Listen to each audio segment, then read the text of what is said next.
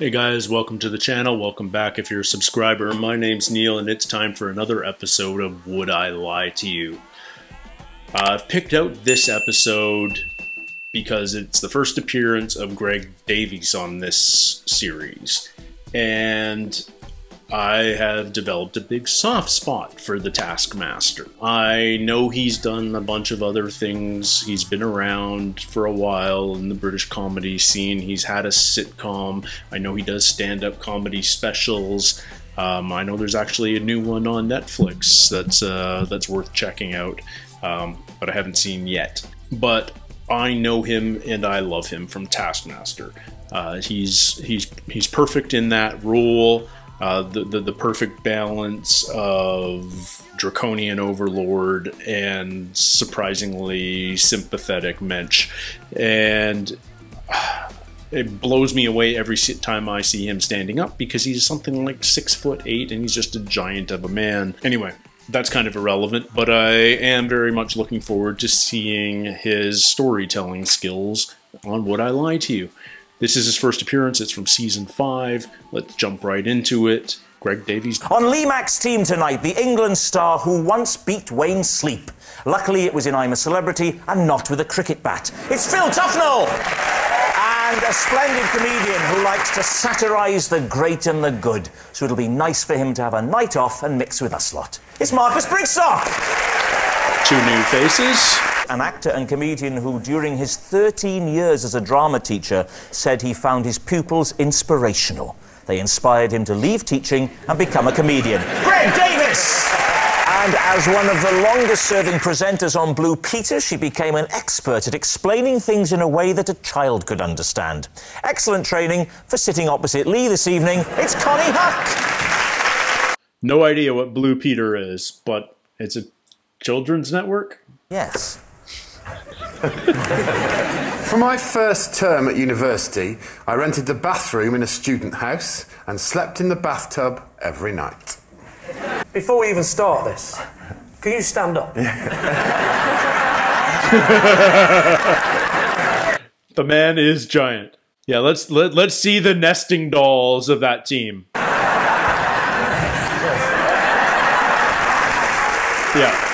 Well, I just hung off the end of the bath, as I hang off every single bed that I've ever slept. You definitely don't hang off a bat. No. Like you hang off a bed. I was bruising the side of my cheek regularly by waking up in the morning and clanging into one of the taps. Can I ask why on earth you would sleep with your head at the tap end? You know, I was 18 years of age and I mainly lived off Thunderbird wine, so bad decisions were my forte at that period. So did you have a bed?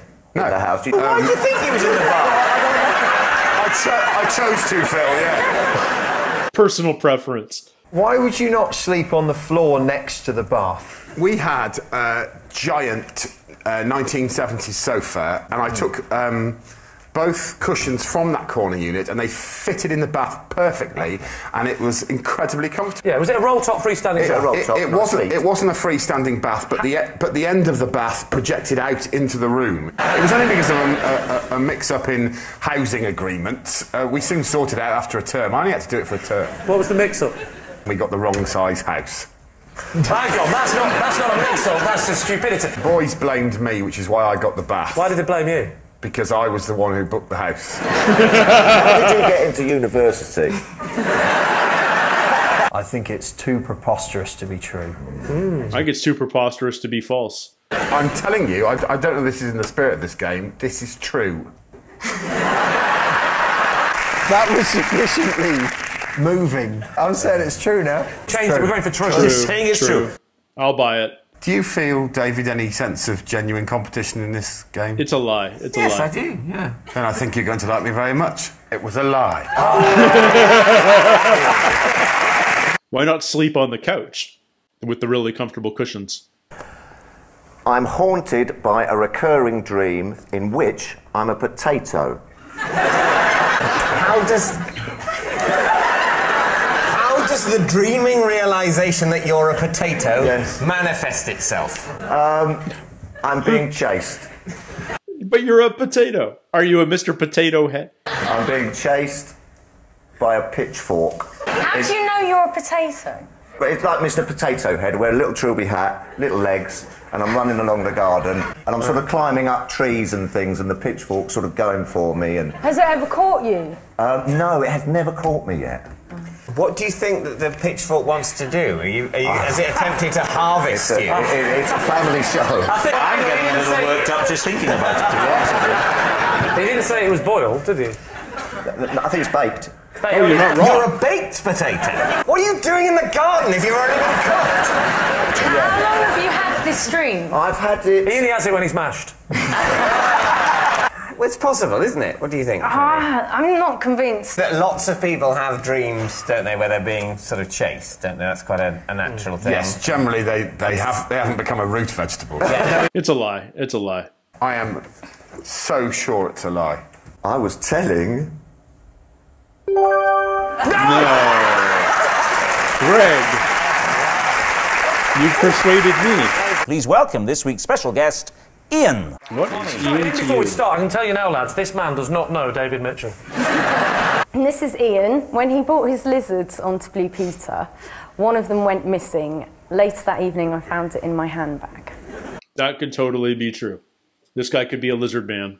So Ian here brought lizards to a flagship BBC children's programme and left going, wow. What type of lizard? Yeah. Well, there was a selection of lizards. There were chameleons. And What did one of them change its colour to the same as your handbag? Yes. What was your handbag made? The handbag was made of snake. No, it wasn't. I was actually in my car and my handbag was on the passenger seat. Yeah. And I'd stopped and I just wanted to check that I had my phone. Right, And, okay. and then there's like a theory that someone puts it in as a joke, but I don't know and I've not. I don't know if it's in the spirit of this game, but it really is true.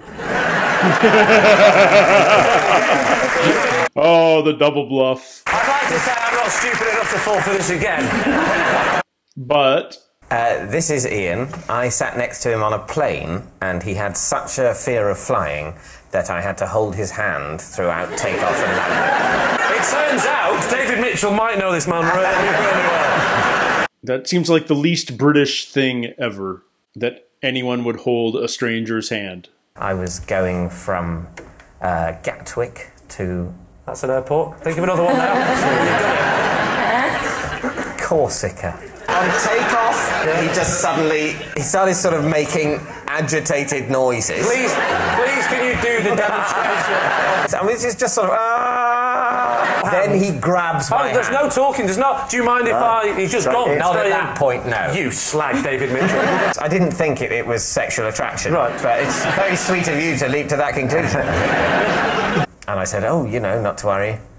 There. This is my friend Ian. One night after getting drunk together, he was wrongly arrested on suspicion of murder. Keep it light. Well, I wasn't really part of it because we both passed out. It was a college ball and we all drank vast amounts. The last thing I remember is Ian falling down and him obviously being horribly hurt. I woke up on a carpet and ran... That's a nice change from the bath. Not in the bath. I ran upstairs and he was sitting up in his bed. His face was swollen like a pumpkin. And then he told me that when he'd been stumbling about drunk, he'd been arrested for murder because someone with a similar facial wound had murdered someone in the town. And someone with a similar facial wound had murdered somebody else. Yeah. That's unlucky. That's unlucky. What a British comment. He told me that they'd questioned him for hours and eventually he said to the police, and I think this is a quote, "I'll be honest with you lads, I could well have done it." That's a terrible thing to say. It upsets me to think that police respond to double bluffs like that. And just to be clear, it was proven at the end that he had absolutely nothing to do with it. Correct. I'll take the lizard. The lizard. I quite like Connie. Well, we all do. Well, there you go. No, the murder story. The murder story. Oh, go on then, Connie. If you've suckered these two idiots into it, I'll go along with that. My name is Ian. Whilst at college with Greg Davies, we got very drunk and was wrongly arrested on suspicion of murder. He was sitting upright in bed and his head was 3 times its natural size. And he looked at me like this and went, "We've gone too far this time." I once had to show my boss an intimate area of my body to prove why I was late for work. Well, I think we all know what I'm talking about. I don't. No. Well, I didn't have to. He didn't say... You elected. I say He didn't say prove it, get it out. But I could tell he was doubting me. You I said, offered it. honestly, look. And I got it. What did it prove? Mr. Wheatley had banged his head. I think there was a tiny little bit of glass in the bed. And it just wouldn't stop bleeding. So I had to get some tissue paper. I wrapped it round quite a lot, and I can't lie, it ended up looking like Mr. Bump. Every time someone raises their eyebrows at you, your instinct is to get your penis.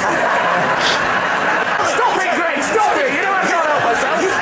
Stop it! Never point made me do it. Right. All he did was give you the sign. The thing is... Stop it! Well, I could weirdly believe it. It's too much, so it must be true. Yeah. Yeah, true. Why not? It is, in fact, true. I recently bought a cat, but took it back a day later because our personalities clashed.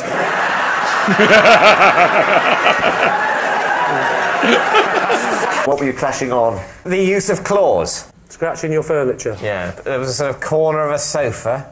What were you expecting with a cat? That's what cats do. You know. Did you pay for the cat? No. Oh. No, it was a sort of, you know, you home it. You home it? You give it a home. Oh, I see. Did they come round and have a look at where he was going to stay? No. No. No, they did with mine. Yeah, well, that's your history, Phil. That's just you. What kind of style was it? Style? What sort of... Art Deco.